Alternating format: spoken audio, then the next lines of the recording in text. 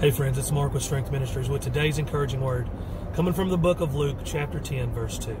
My paraphrasing just a little bit, of course. It says that the harvest is plentiful, but that the workers are few. I think that statement pretty much speaks for itself. There's a lot of work to be done, but not a lot of workers to do it.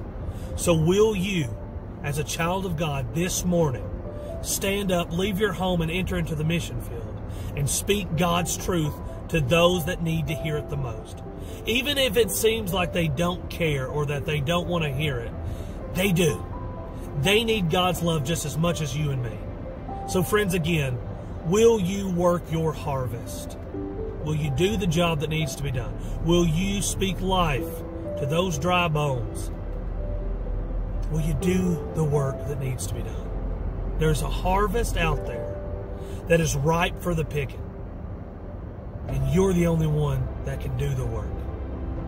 Friends, to put it bluntly, get to work.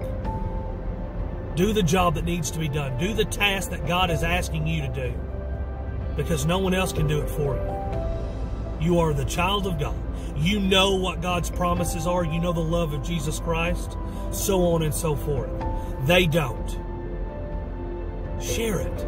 Share the gospel today. Speak truth to those that need to hear it. God loves you. And remember, Luke chapter 10, verse 2. The harvest is plentiful, and the workers are few. God bless you, friends. Get to work.